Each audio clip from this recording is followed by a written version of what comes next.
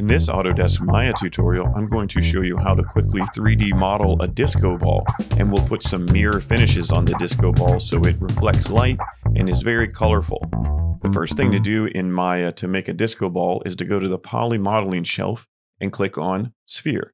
Now we have a sphere, press F to frame the sphere, but disco balls usually have squares and these look like rectangles. So in the attribute editor of Maya, click Polysphere 1 and change the subdivision axes to 30. Great. Now if I go right click, face mode, and I select one of these faces and I press W and I move it, notice that it is connected. So we don't want that because we want to adjust our disco ball to make it look a little bit more handmade. So I'm going to right click, go to vertex mode, marquee select all the vertices, then hold shift right mouse button, and we're going to detach components. Now if I go back to face mode, I can select this face, press W, and it is detached. This is great. So now I'm going to press spacebar, and then I'll hover over the front view, press spacebar, press F to frame, and then I can marquee select every other row. This is the center row, so I'll select here, then I'll hold shift and I'll select this row, then I'll select this row, then I'll select this row. Same thing down here, I'll select the opposite every other rows, marquee select. By being in this isometric perspective view, we only select those rows. Then press E on your keyboard and then just rotate them a little bit so that they're offset, because a disco ball a lot of times is offset and you don't have to make it perfect. You could rotate these individually to have even more funk, but I think this is fine for right now. Then I'm going to press Q, spacebar, go back to perspective view, and then I'm going to highlight all the faces, press Control E or Command E to extrude the faces. Now, you can use the extrude controls right here on Poly Extrude Face 1, but I want to do it over here in the attribute editor on the right. If you don't see your attribute editor, click this icon in the top right. Then we're going to uncheck Keep Faces Together. And notice these are tied together. It's the same control. Then in Local Translate, we're going to type 0.002. And you'll see that all the faces are now extruding out. But we want to add a little bit of randomness to it. So we have this randomness slider because disco balls are made by hand. So if I really crank up the randomness, it can get insane real quick. So maybe not so much. And then we also want to get a little rotate. So I'm going to type 1, 1, 1. So they rotate by about 1 degree in random amounts. And then they shouldn't be bumping each other because they're extruding out on a sphere. But every once in a while, you might get one like right here, they're touching. So what we can do is bring down the scale by typing 0.99, 0.99, and 0.99. That should help with any collisions. If you notice that you're still getting collisions, you can lower that scale and then just choose the amount of randomness you want for your disco ball. And then we can press Q. And now we're going to right click and go to object mode.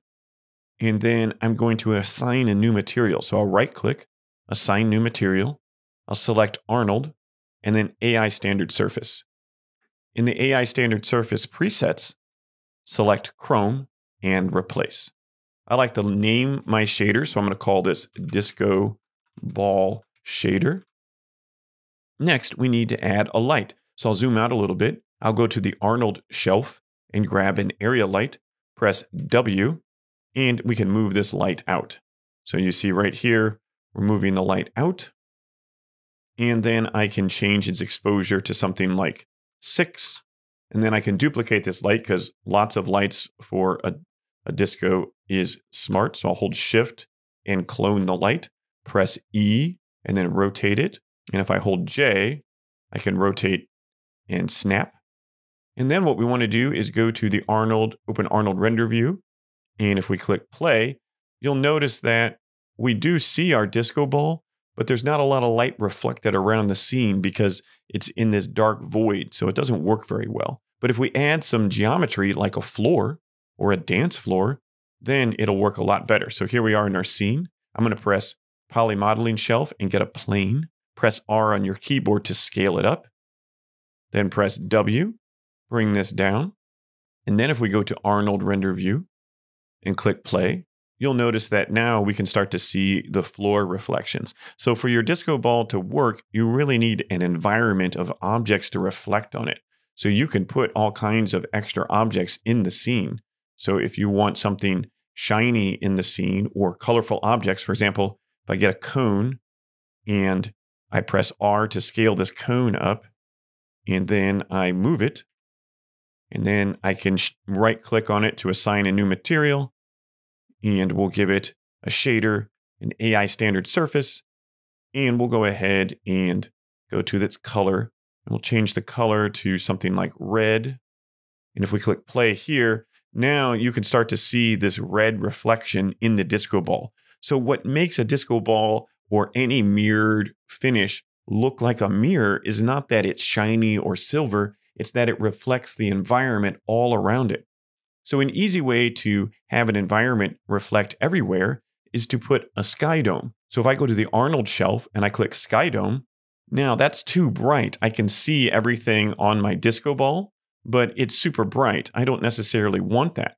What I want is all the reflections from a skydome on the disco ball. So the way we can do that is go to the attribute editor for the skydome, and right here on color, if I click this little checkerboard, then I can select file, and for the file, I'll select this folder, and then here I have an EXR file of Shanghai, and I picked this one because it has lots of colors. So pick something with colors and darkness and light spots, so it kind of looks like a dance area, and I'll select open. Autodesk Maya makes a texture out of it, and here you can already see the reflections on the disco ball, but we don't want to see this background. So if you go to the skydome in the attribute editor, I can come down here and I can turn the camera visibility off. So now I just get all these cool reflections on the disco ball, yet it's still out there in space. So this is really great. You can use any HDRI image for this. There's lots of them on the web. I got this from Polyhaven. So if you look here, this image is right here and it's a CC0 license. So definitely check out Polyhaven. They're a great resource. And so now I have this and I can render out that ball.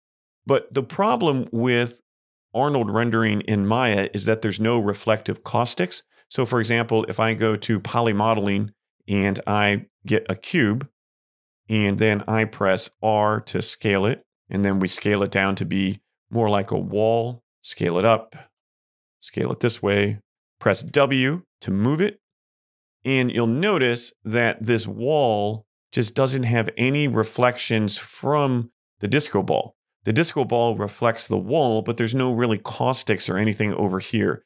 And a lot of times a disco ball will have reflected light or other things on it. So what we can do is fake that by creating another sphere.